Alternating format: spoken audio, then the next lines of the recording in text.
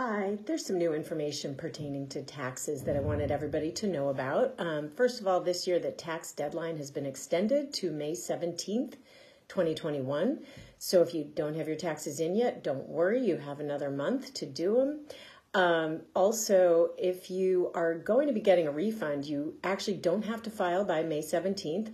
You can file after that date. You have up to 3 years to file. The StreetCred tax site is going to be open until October of 2021. So at any point, you can get in touch with us virtually, and we will prepare your taxes up until October of this year. And we can do past years as well. We can do 2020 taxes, 2019, and 2018 taxes. You may have heard that there was an American rescue plan passed about last month, and it does have some impact on your taxes. The government has excluded up to $10,200 of unemployment income for eligible tax filers.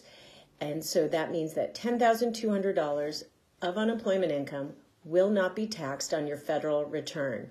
The state of Massachusetts has passed a similar law, but you need to be income eligible to have that $10,200 excluded. And we can help you determine if you're income eligible. The guidelines are that you need to be below 200% of the federal poverty level, and that is based on your household size. Again, StreetCred can help you determine if you are eligible for that Massachusetts exclusion as well.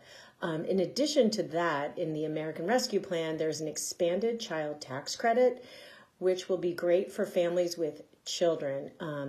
Currently, you get $2,000 in child tax credit per child. This is going up to $3,000 for children ages 6 and up and $3,600 for children under the age of 6. But you need to have filed taxes with them on it to be eligible for this credit. So please get in touch with us and we can help you file a return. If you need to get an ITIN to file a return, we can help put you in touch with Boston Legal Services to get that ITIN. But if you have children that are eligible to get this money, let's get your return filed in 2021.